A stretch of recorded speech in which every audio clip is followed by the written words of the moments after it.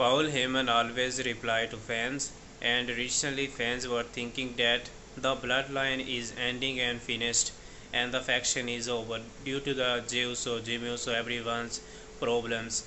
Paul Heyman appeared on the bump, a surprise appearance, where he talked about what people are thinking about bloodline.